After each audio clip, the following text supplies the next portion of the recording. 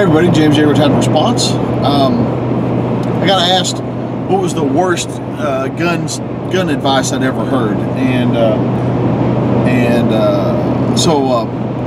that one's easy. Back in the 90s, over on I used to be on Glock Talk. That's kind of where I got my start on the internet doing gun stuff. And there's this guy that had this the point and shooting system. He didn't know anything about guns.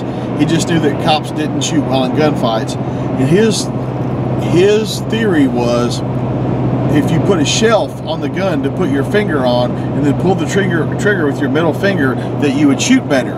And he asked me, and he had this little glue-on thing you'd put on the gun, and I just thought it was just crazy, but okay, I'll give it a try. So he sends me one, and I write a report. And he did some testing of his own, and he was hitting less than 20% of his rounds on target. He was hitting like 19% of his rounds on target, and his justification was the police are only hitting 16% of the time, so this is an improvement, which is ridiculous, of course.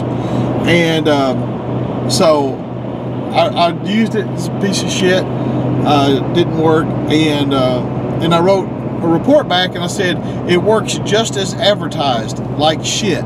Well, he edited my comments and put, James Yeager said it works just as advertised, and that's when I first learned about how people can manipulate your words and things like that to make them something else. There's always flash in the pan. There's always the newest, latest instructor. There's always this. There's always that.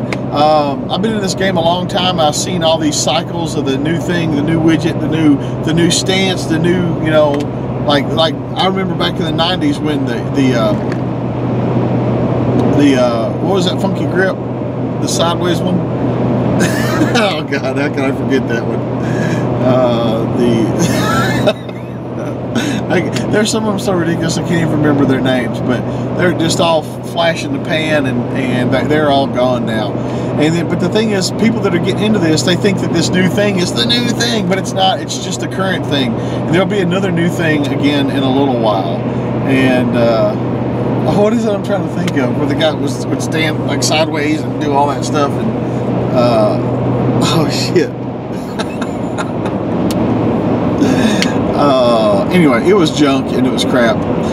But it's always, there's always something coming along. So there'll be another thing coming along pretty soon, and it'll be gone, and I'll still be here. This is James Yeager for Type Response, reminding you that your responsibility to be ready for the fight never ends.